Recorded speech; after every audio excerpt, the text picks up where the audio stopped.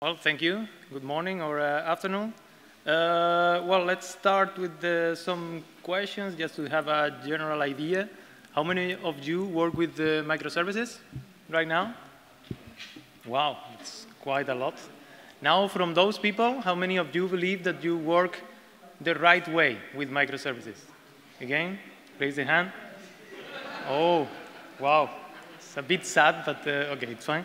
Now, how many of you are still working with a monolith?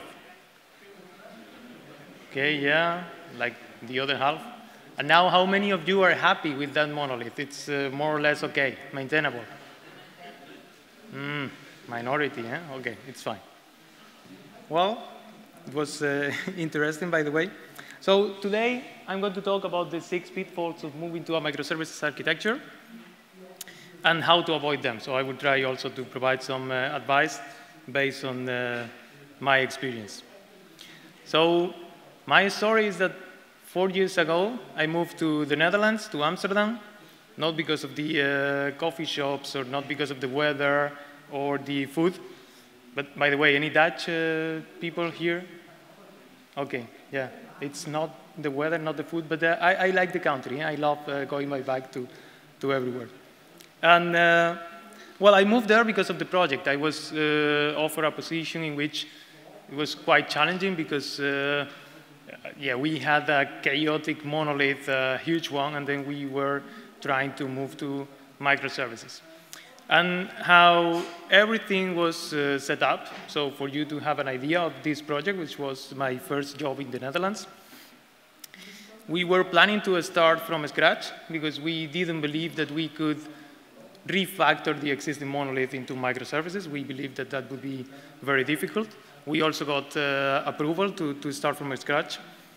We were planning not only to have the same functionalities that the monolith have, but make it more scalable. But also, the business people, they decided to push a lot of new features on top of that, also from scratch.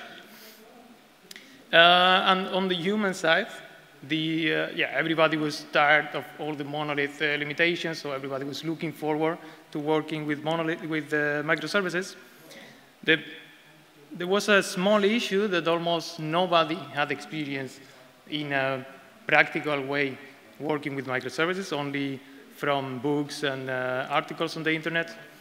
And there was also another small challenge that it was everybody was moving from the monolith to work on the microservices from day 0. So 25 developers, in 5 teams, each team with 1 product owner, and only 1 guy setting up the infrastructure and operations.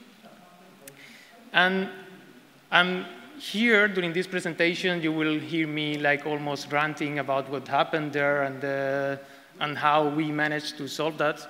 But when I'm talking about the people that was involved there and how they reacted to these different challenges, I'm also blaming myself. So this is a big disclaimer here because I was appointed there as a solutions architect. And then you can imagine that many of these mistakes, they were actually on me. So I will share with you how did go. But let's say that given this scenario, moving from a monolith to microservices from scratch, having some nice features, a lot of people that can work and can make this happen, it looks good, right? So basically, what could possibly go wrong here? It's a perfect plan, a lot of good intentions, but sometimes things are not going as expected.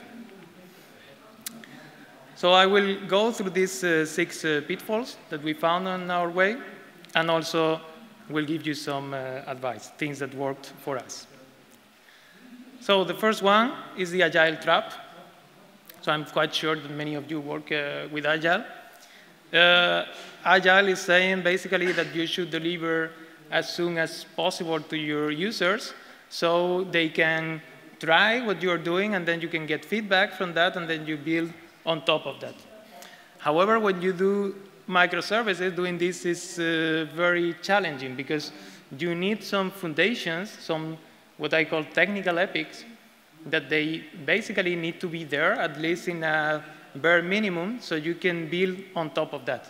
And then our fault was that we were trying to do this in an agile way. And then we made some concessions, and we say, okay, maybe we can be like 2-3 sprints without centralized logging, or without a gateway that can route traffic to the different microservices. And then that was chaos, because basically nobody knew how they could try their services with other people's services. So yeah, it was a bit of a messy scenario. So you have to think about all these load balancing, service discovery, gateway, messaging if you are going to use Kafka, RabbitMQ, whatever, this centralized logging. You want to make sure that all microservices, they work together, they integrate properly. You may want to use Docker for containerized them, or Kubernetes that will also provide some of these patterns. You want to do continuous integration, and most likely you want to do continuous deployment as well. So many things to do, and it's very difficult to do that in an agile way from the beginning. So what's my advice here? How can you deal with it? The first thing that I recommend is that you prepare a list with all these technical epics, because one of our main reasons why we failed here is that we were not making visible to everybody, to the business people, management, that there were some things that we would need, and that they were planning the roadmap without taking into account these basic foundations of the project. So make it visible. If you have a wall, so you can make it physically visible, just hand them on the wall, so it's, yeah, everybody will look at them every day, and they will remember that that needs to be done. Also, if you can, and I recommend you to do that, is that you can do something like a sprint 0 or something like that, that they can take 2 or 4 weeks, whatever you need to build. Not everything, of course, but just the foundations, the minimum things that you are going to need here. And that will be great, because then everybody will be able to deploy, check the logs, and everything. If you can, because this might be expensive, you can also try at the beginning to go for a platform as a service instead of going infrastructure as a service, which could be like just deploying containers on Amazon. So I'm talking about things like Google App Engine, or Heroku, or Pivotal Cloud Foundry. So there are some platforms that allow you to just push your code there, and then all these technical infrastructure things, of course, you have to learn how that platform works, but it's much less effort than building all this yourself. Then later, if you want to save money, of course, because they are very expensive, you can build that yourself. And then this first pitfall, it's also a good test to check how prepared is your organization to move forward with microservices. Because when you are having this challenge and you're talking to business people and yeah, basically the product owners, the management organization, you can see if you have support from them to do this. It's not only that the technical people want to go there, it should be an organization movement. So if you see that these technical epics are just underestimated, or they are just trying to push them forward, then your organization is not supporting moving to microservices. You might want to talk with them about the advantages of going there, why you think it's a good idea, and try to convince them before you do this movement like in a forced way, because that, yeah, that's very difficult that that will work. So let's go to the second pitfall, is the Conway's Law hackers. So the Conway's Law, I will try to summarize it in my way for those that don't know what I'm talking about. The Conway's Law says that the organization, the structure of your organization, how your teams are set up, those will impact the software that you're building. And this is somehow proven that the way they communicate and the way they are grouped, you will produce a software that is, let's say, mapping your organization. So in this example, these two teams are producing two boxes of software. I'm not talking here about monolith or microservices, but it could be whatever. But you could see that in these two parts of your system, there is consistency between these, within these boxes, but not between them. You see like there are many differences in code, or they are not, the interfaces are not well designed, so this is something that happens. So because this happens, you can take advantage and you can say, what I can do, if I want this architecture, if I want these 3 boxes because I'm starting from scratch and I'm doing microservices, I can design my whole microservices map, and then I can structure my organization in a way that follows that map. Then, because I know that the Conway's law is going to happen, then I will produce the perfect architecture. So that's, that's a perfect plan. This is called reverse Conway, by the way.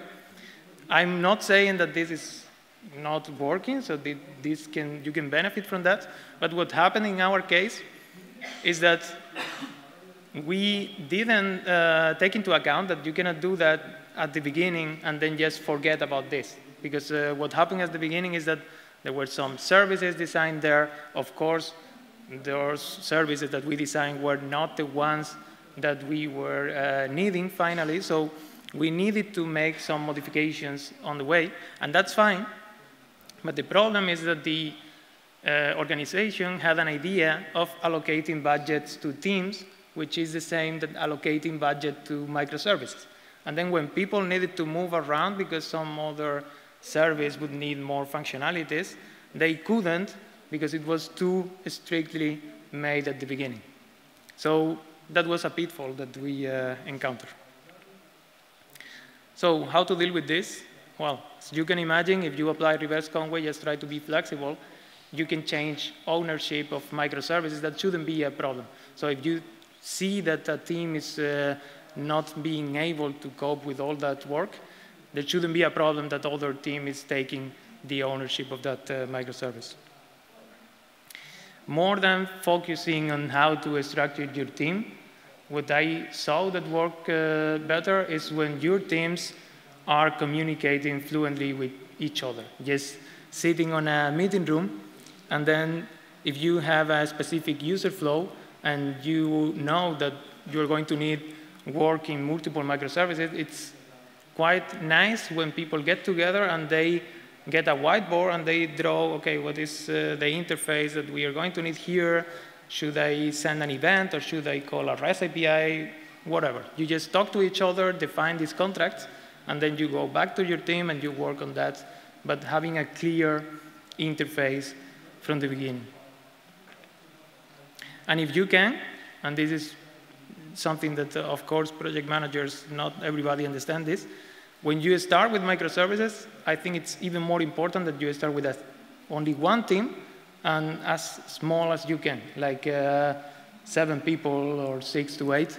Because at the beginning, when you are starting, if you start from scratch, you will need to talk to each other a lot, because you need to define the boundaries, what are going to be the interfaces, and if you have people that are working separate from each other, yeah, there are a lot of possibilities that they will build just isolated things that they are not talking to each other at all. Now, the third pitfall is the book reading code.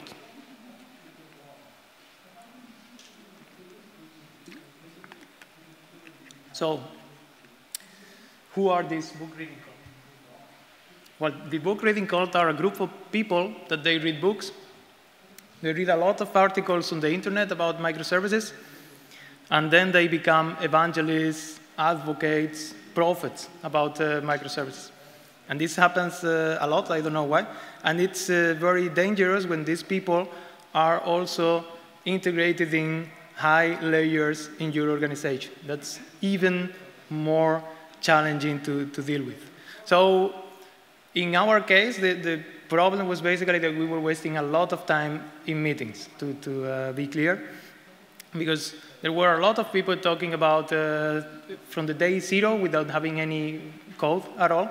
Event sourcing, domain-driven design, that's okay, that's fine, because we should, of course, try to do some good practices, but there were some technologies and patterns that they didn't apply to our use case. So they are very good for maybe Uber, Netflix, or Amazon, but we were not building an online shop.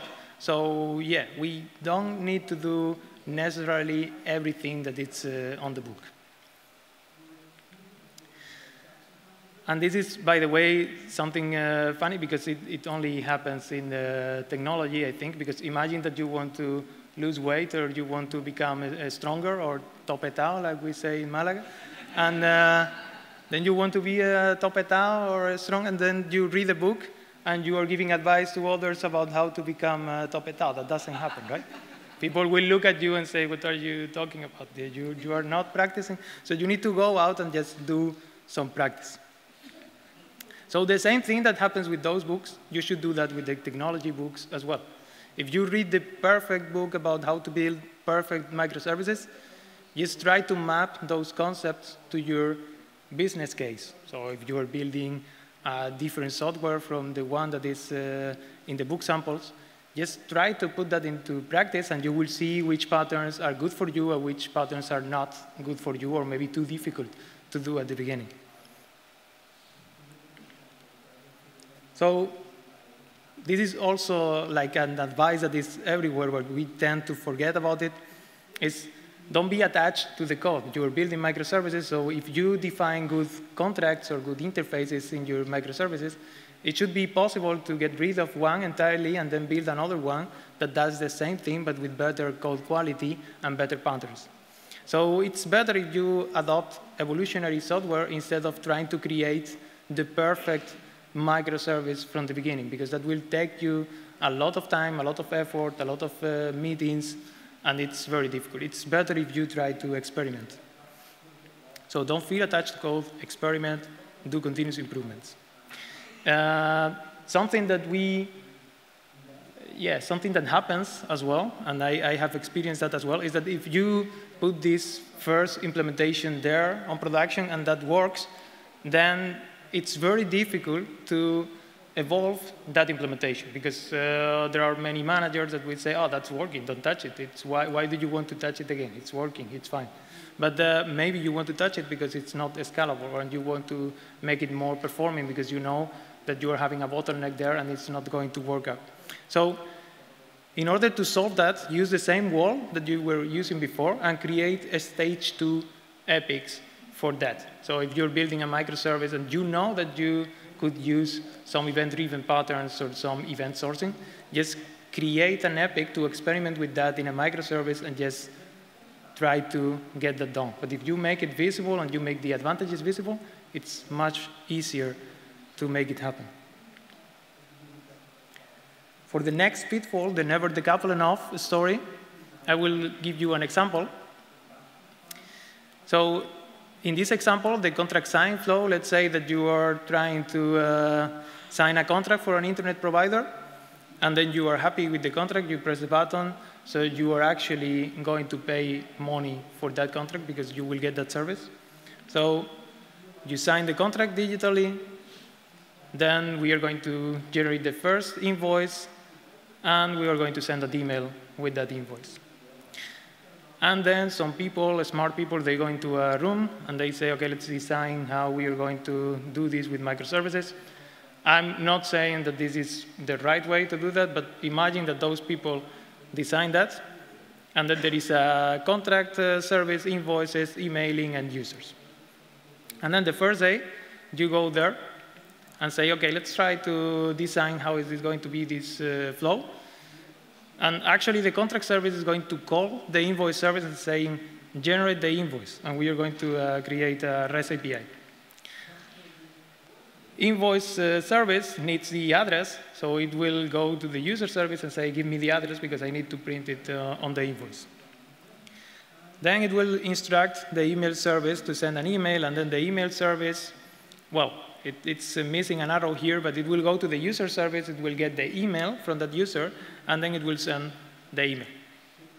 So please don't do that, because you are actually coupling all your system together, and you have real-time dependencies between all your services. So if the invoice service goes down, then your system is not going to work, because it needs to be there when the contract service is going to call that service. So that doesn't work. We go second day, and we say, okay, we think that we have a better way to do this. Let's send some events. Then the contract service is going to send an event, contract sign. The invoices service will consume that event whenever that service is ready. And this is still contacting the user service to get the address in a synchronous way. But then there is another change here. It's going to send an invoice ready event with the invoice. And then the email service, whenever that service is ready, will consume the event, will get the user email from the user service, and then the email is sent. So more or less, we improved something, right? But you might have some people from the book reading cult in that meeting, and yeah, don't do that, because you still have some synchronous calls. So how can we fix it? Oh, I read a book. I think we should do domain-driven design. Let's copy data from services from the user service into all those other services, because if they need information, it's fine if they have that partial information there. So why not copying the user addresses in the invoice service and the user emails in the email service? And then before this flow starts, you can have the user service sending user updated events to whoever is interested. Then you copy the data that you need, and then this flow can work without any kind of synchronous interaction. Then you get the email, and you send it. So yeah, congratulations. You got like to the perfect final situation in which you want to be. However, if you're building this service from scratch, take into account that those information parts that you're replicating in those services, you need to keep them in sync, which is quite challenging.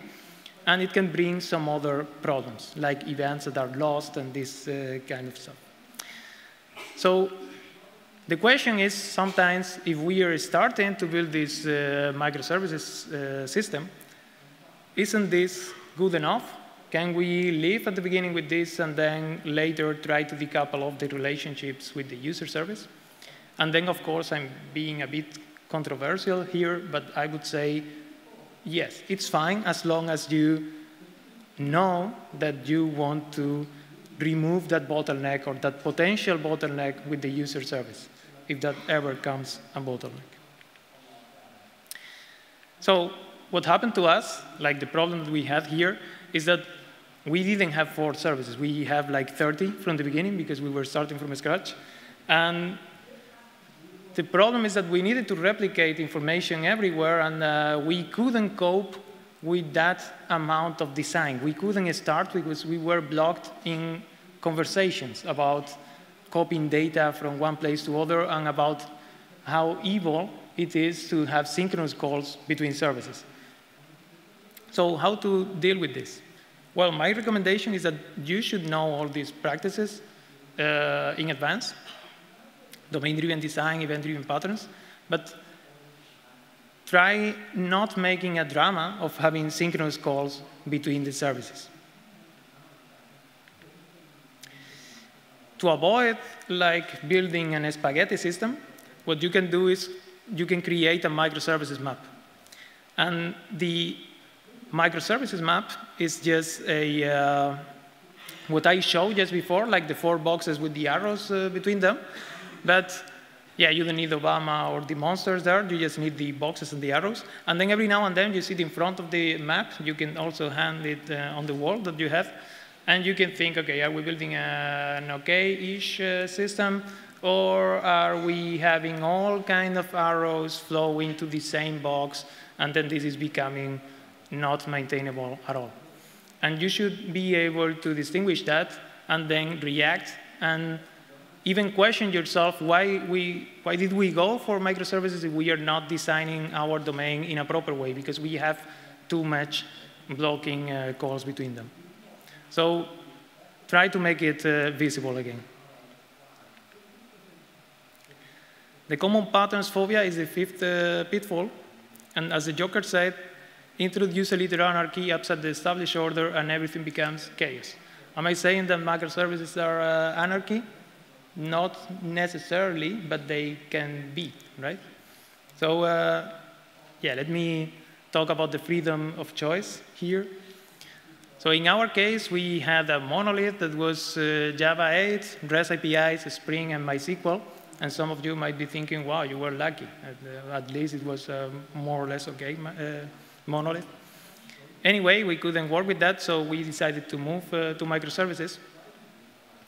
And there was something here that we missed on the way, that it was that in the monolith there were some rules, even though we couldn't notice those rules, because they are implicit to the monolith. I couldn't wake up one day and say to my team colleagues, hey, I think that for this feature, it would be perfect if we do Python with a GraphQL interface and then this other database, and then people would freak out and panic and say, what are you talking about? How are you going to deploy that? How are you going to build this? It's impossible in our system. So the rules are there, but we don't see them. When you move to microservices, yeah, you can do whatever you want, basically, inside a microservice, as long as you have an interface that is clear to other services. So you could basically do one with Scala, the other one with Python, and yeah, you name it. But the fact that you can do that doesn't mean that you have to do that. So what we did in our organization is that we believed at the beginning that there were some patterns that could benefit from having a common technology stack. And we thought of mainly two: authorization, because we were distributing some tokens and then doing some permission filtering. And we also had distributed tracing, so we wanted to use a Spring, and that was somehow coupled to Java. So we decided to have a common technology stack, and then the problem here was that everybody became very upset. And then everybody became very angry and passionate about, oh, wow, but microservices are about independency for the teams to build whatever technology stack they want to build, as long as the technology, as long as the interfaces are clear, and this and that. And then again, we got a lot of frustration. So that was a problem in this project. And how to deal with it, because we failed at this, but I'm trying to give some advice. Because, by the way, I've seen this working in other companies. So what you can do is, I'm not telling you to do anarchy or full rules written on a stone. Just make it clear from the beginning. So you need to tell everybody if there is total freedom for them to do whatever they want, or if there are some rules that you cannot skip, or even if you are going to build a common shared library. That is a very flaky topic, but it could be that you believe that that would work in your case. But whatever you do, just explain it, and what are the advantages that you think that you are going to get with that. Also, when you're working with microservices, if you are free to pick a new technology or library, get some consensus. So don't make a one-man decision there that can just pick whatever technology or library they want.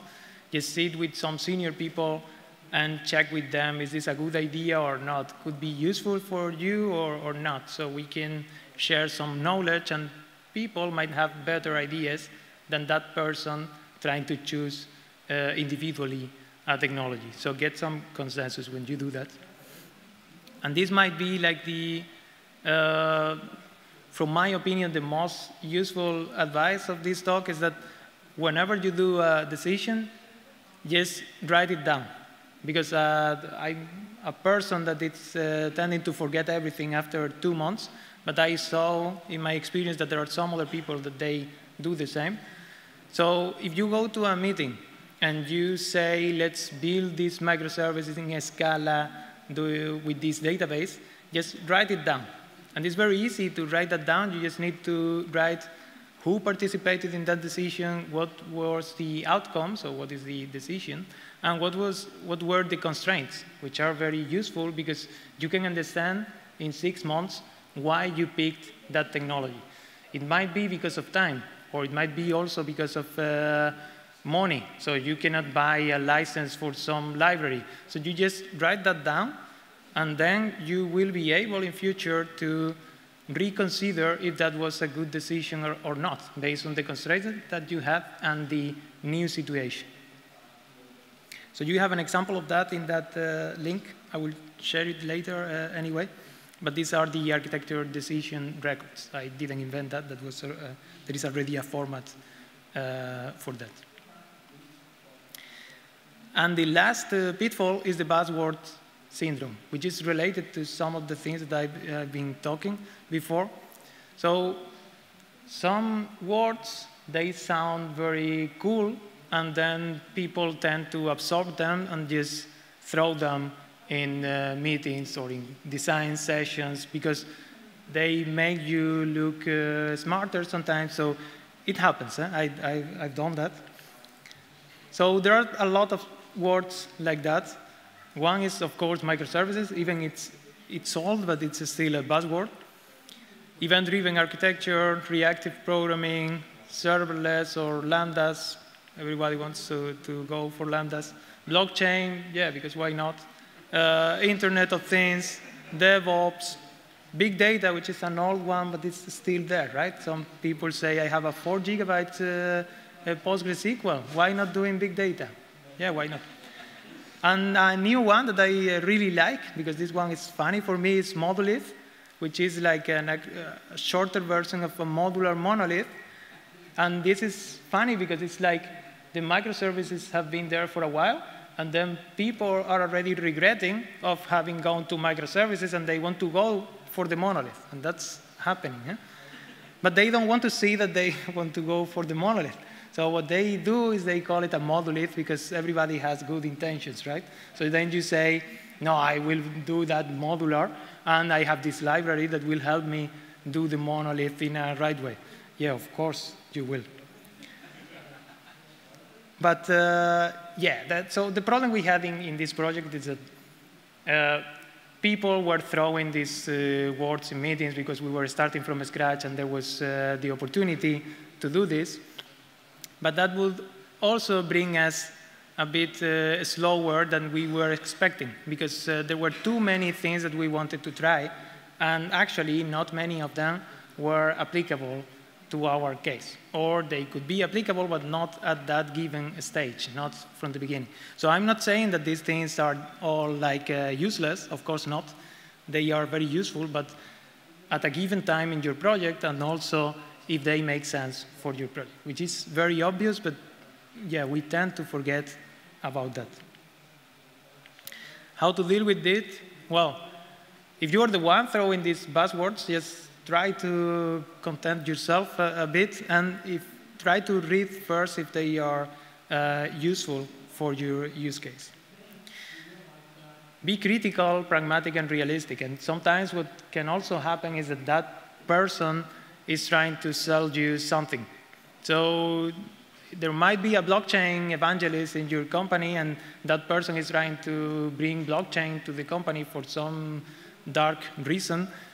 But yeah, maybe you don't need blockchain. You are fine without it.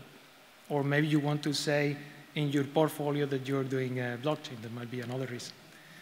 For that person coming up with that buzzword, it's very useful if in that meeting you try to block that a bit, and then you challenge them to come up with a plan for that. So, okay, you want to use blockchain, can you tell me how we could use blockchain in our scenario? You can do that offline, make a plan, and you don't need to write a lot about that, just write a draft plan on how we can move to this from our current situation.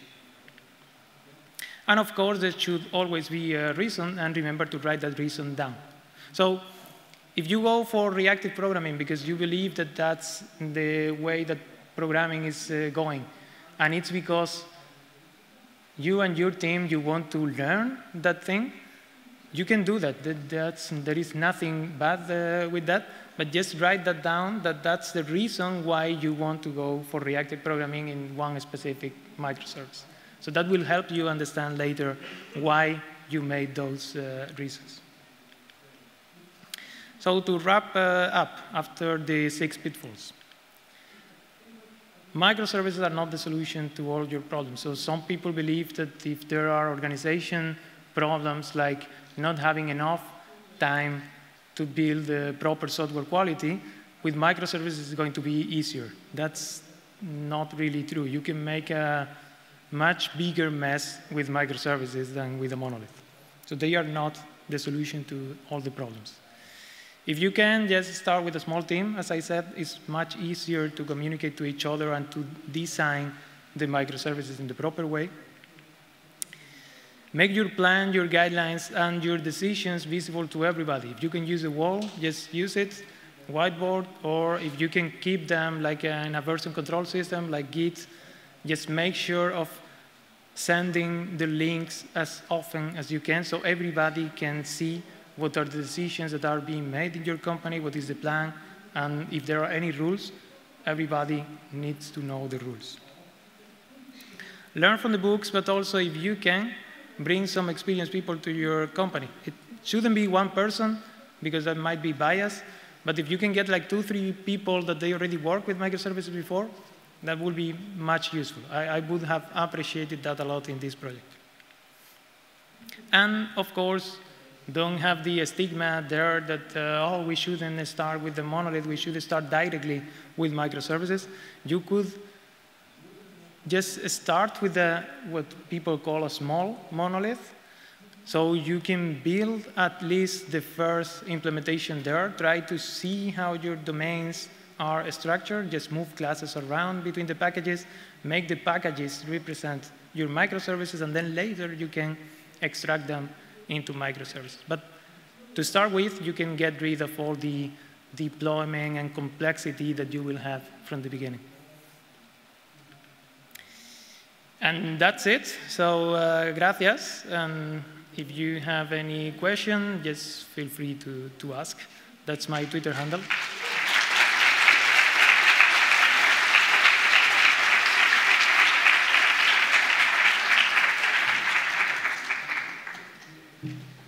Thank you so much for the talk.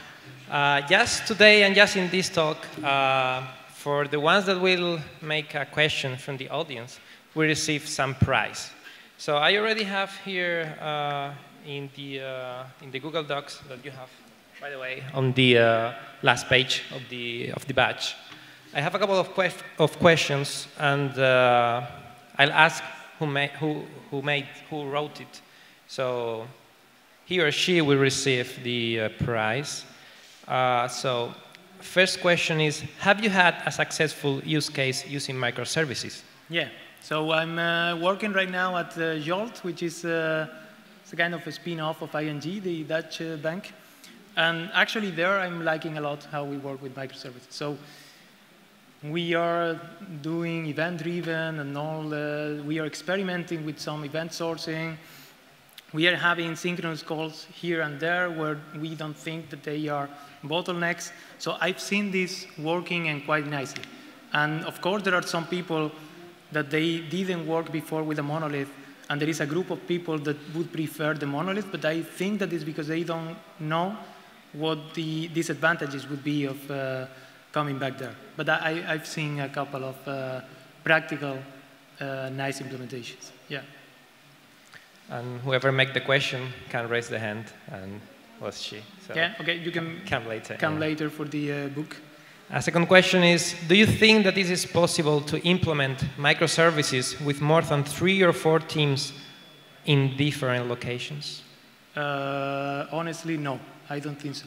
So of course you can, but you shouldn't, I think, because it will be very difficult to have all these design sessions in which you have to see how to limit the boundaries and which functionality should go where, because you cannot be 100% connected all the time with these people asking questions. So it's very, very difficult, unless your domain has very strict boundaries in advance. So you cannot break those boundaries because they are actually functional ones.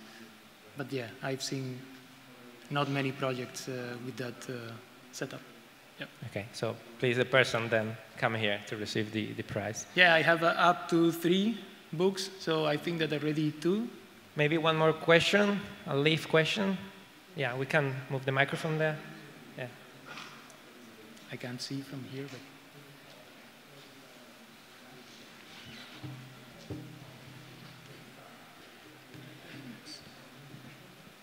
great presentation. Thank you for that. So I was curious, what strategies have you used for schema evolution and in particular for messaging between the various microservices? for this, in this project, none. So we were not using any kind of a schema evolution. So that was mayhem, as you can imagine. But in the one that we are right now, what we do is that we don't have a schema evolution. We actually want to start experimenting with Avro. But we haven't done yet because what we are doing so far is that we create different events and different API versions every time we want to evolve the communication between services. It's a bit cumbersome and it requires a bit more work, but yeah, we are still pending of experimenting with Avro, for instance. Great, thank you. No problem. I have a question as well. Yeah. I'll play the devil's advocate here, but what is your opinion about the computational overhead of microservices and decoupling compared to an entangled monolith app? Is always worth it? Yeah, so the thing is that I guess it depends on the money you have, right? Because it's funny, of course, the monolith can be optimized in a way that it consumes less resources, and nowadays with the cloud resources, it's very important that you don't spend all your money on deploying microservices. But it's very easy because in this project actually happened that you are going to deploy 30 microservices and then you need like one cluster of I don't know how many machines and that will cost a lot of money. So if you can optimize as you are evolving in your project, but if you already start with the budget restrictions and you go for microservices, then one of your top requirements should be try to use a virtual machine or some cloud native executables that you can take advantage of. Yeah. And I have another question is, when you optimize microservices, sometimes lead to micro-optimization, yeah, which sometimes is against good practices. Yeah. So what's your opinion? Yeah, so you should do that only if you need to do that because you are limited by budget again. I don't think that you should try to do this micro-optimization because, of course, with the events, it can happen the same thing. So you can be always designing so your services don't depend on each other and they can be deployed independently without deploying one before the other. But it's very easy to fall in this micro-optimization thing because you can live maybe 1 month with the constraint that you have to deploy service A before service B, or having one service that requires 4 gigs of RAM. Yeah, it's fine to start with. You can optimize that later if you need it. And I have a couple of questions as well that they are similar. It's in which cases would you advise to use monolithic instead of microservices? And the second one is why someone that went to microservices regret it and come back to monolith? Okay, so for the first one, I would recommend starting with a monolith in all cases where you don't know yet how your microservices are going to be defined. So in this case, like contracts, invoices, and users, maybe it's very easy to come up with that idea at first, but that doesn't mean that that's the best way of making boxes of your microservices. So I would recommend that you start with a monolith in those cases where you don't know your domain boundaries. Then you learn from the experience, you move classes between packages, and then later you extract this into microservices. And then the second question was about why the people that regretting. Someone moved to microservices, regret it, and come back to monolith. Yeah, so when you work with microservices, there are a lot of things that you have to learn. Like, for instance, if you want to find out what was a problem in production and you have this distributed tracing mechanism, you have to go to your logs, then check for the trace ID and check what exactly happened in every service. And then you go to one service that is not within your control, let's say, and you don't know how that works. So you have to find some people from that team because you never saw that code. And that makes everything very slow in some cases, because either people are talking to each other in a very fluent way, or in this case, it can be very difficult to debug what exactly happened, because you have a distributed system. Of course, you can have as well race conditions that you wouldn't have with the monolith. So it's, of course, a more complicated system than a monolith one, in my opinion. Okay, so I think it's the end, so please give him a big applause. Thank you.